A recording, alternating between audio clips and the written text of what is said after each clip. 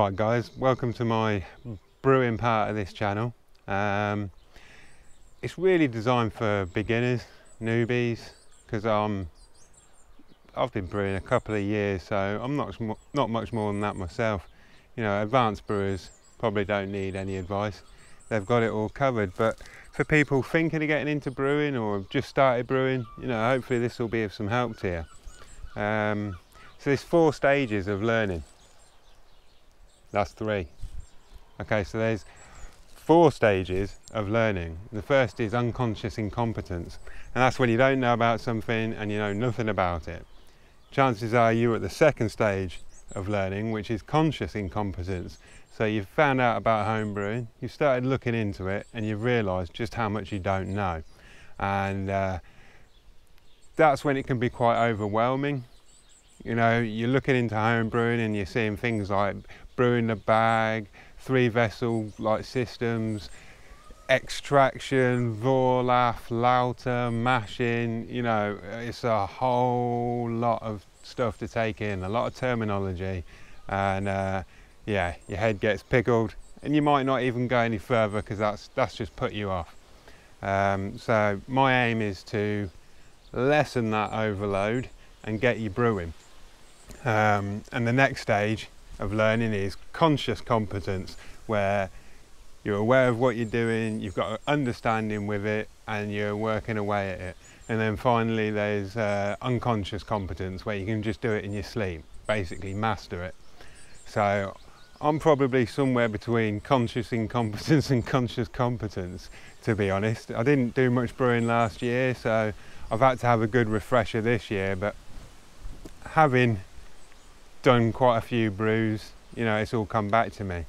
So you know, should you start off with extracts, brewing the bags, maybe a Mash Lauter Tun or a, you know, multiple vessel system? Well, there's something to be said for each, you know, there really is.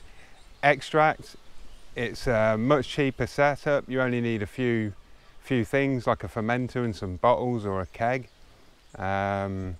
But the quality isn't as good as if you did brewing the bag, which requires, you know, a bit more equipment, a big kettle, obviously the bag, and then you've got the Mash Lauter Tun, which is a bit more expensive again. Again, the quality goes up, and then you've got the individual like vessels, you know, hot liquor tanks, kettles, mash tun, Lauter Tun, you name it. So I'm just going to break down the difference between them, because I've done extracts, I've done brewing the bag, and now I'm using a Mash Lauter Tun. So I've got a good experience for a beginner, and hopefully I can tell it to you in a way that relates. So I mean, extracts, they're kind of the pot noodle of the brewing world.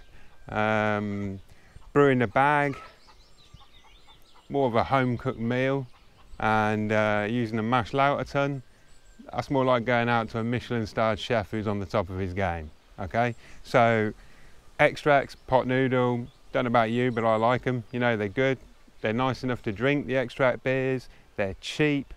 You know, all you got to do is add water. You know, what's not to love? It's a good way to get into the hobby, get some experience, and most people will recommend you start there. Personally, as I fancy myself as a bit of a Gordon Ramsay in the kitchen, I wanted to do something a bit more complex and start with all grains straight away. So I went with brewing a bag.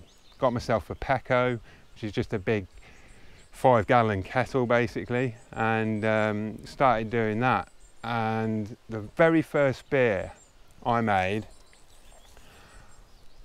you know, what do you make? Where there was all these recipes, you know, IPAs are predominant at the moment, they're very on trend.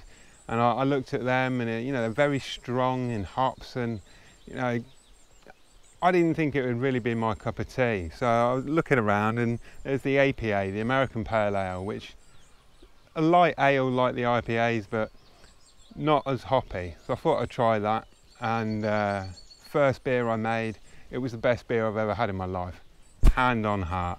You know, the recipe that I got from one of the homebrew websites deserves the credit, but it was unbelievable, and that was it. I was an instant convert.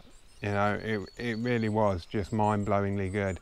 I then had the good fortune to meet a Scottish guy who was providing me with some of his old equipment, and he gave me a beer, and I was again blown away. I'd never had anything like it, and he said it was a 60 shilling Scottish ale.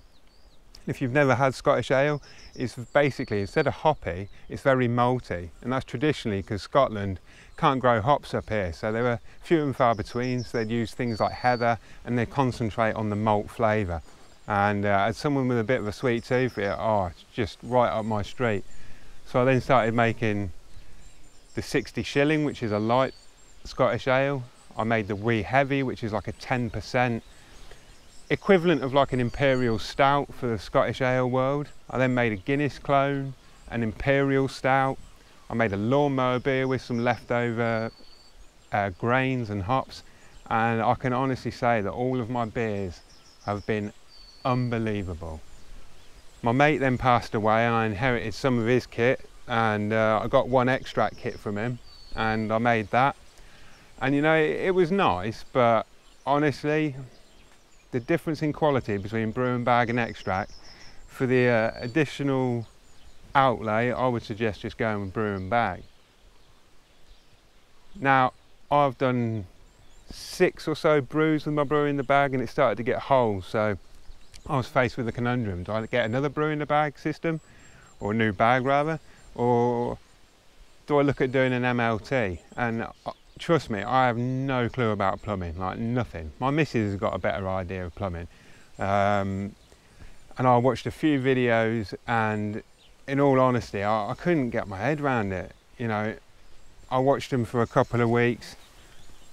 I was just like, you know, this is a bit too much, all this, like 15mm ball heads, like tank connectors, I just can't be bothered with it. But I let it sit for a while, and then I looked at another video and I was like, actually, I think I've got an idea here. So I basically went to B&Q, had a list of the components, and then just put them into each other and see if they fit. And some of them didn't, some of them did, and you know, I got it right in the end. And then I made my MLT, and the difference between the MLT and the brew in the bag system, it's like the jump from brew in the bag from extract. You know, the improvement is pretty damn amazing. Now, if you've got a recipe, you know, it's basically done on like the judging criteria. So different malts, different grains, they all have a different effect in terms of like sweetness, the colour of the beer, and then when you add the hops and how much you add the hops, it affects the bittering and the aroma and the flavour. So you get a recipe and you haven't quite got what you need, or you've got to get a substitute, do not worry about it. This isn't for judging, this is just for your personal consumption. And trust me, if a beer is darker than it should be or lighter than it should be, you ain't going to notice the difference. I mean, I certainly didn't. If you're brewing beers for judges, then you know, it's a different story, but don't get too hung up on stuff, you know. Just experiment. That's the joy of brewing, that's the joy of cooking. You know, experiment your ass off and you will find something that blows your mind. I made my APA a couple of times. I tried it with different substitute hops, but I always went back to the first version. I've tried adding mango to it and it was incredible. You know, it really is a case of just suck it and see, you know. It's always good to start off with a proven recipe, but you know, once you've done that, you know, you'll start to get an idea for things. And you know, this hobby is just amazing. It really is. It gives you the freedom to be creative and get an incredible product at the end of the day. So yeah, you know, I'll take you through now how I made my Mash Lauter Tun, and I'll do subsequent videos on the beers that I make, and you know, it'll give you a starting point for what to do and what not to do. All right, let's go inside.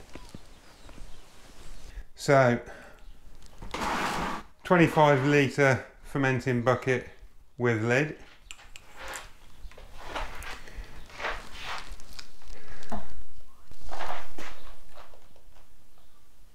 a tank connector for 15mm pipe, a ball valve for 15mm pipe, red handle for hot liquids,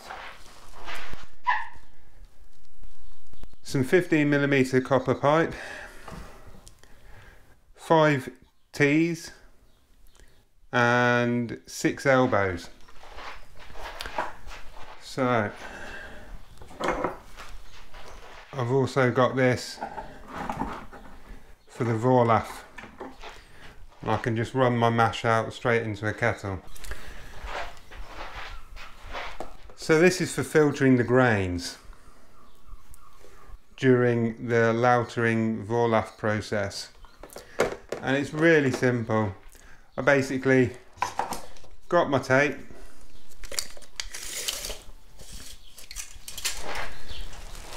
took a reading at the bottom, like so, and then I thought I'd make this a little bit smaller just to make sure it fits. So I started with putting the pipe inside the connectors to see how much I would lose. So I ended up working out how much pipe to cut for each length. Now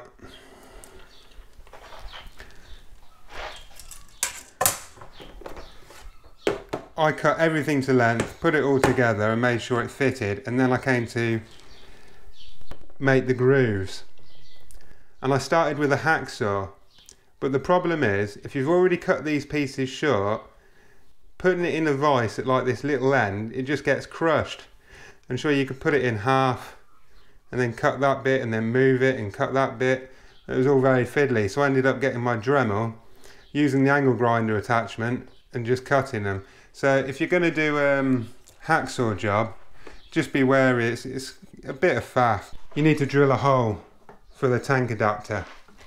So this has a nut here that screws onto that, and this obviously requires a hole. Take a measurement of that, job done. This fits in, tightens up. You then put a piece of pipe, goes through the adapter, and then your ball valve screws onto the end of it. So I've got my pipe in here. I've got this here, this just slides under,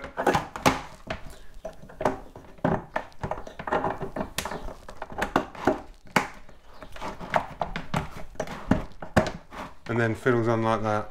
And obviously takes a little tinkering with getting the pipe just the right length, but got it sorted. So when you mash, say your target is 66 degrees, you only really want to lose a degree or so over the hour mash. Because this isn't insulated like a wine cooler, I decided I'd build an insulating chamber for it. Now this is just made out of pallets and a bit of scrap OSB that I had. So the lid comes off. I've got a packet of boiler insulating bags here, and I'll show you how this setup works.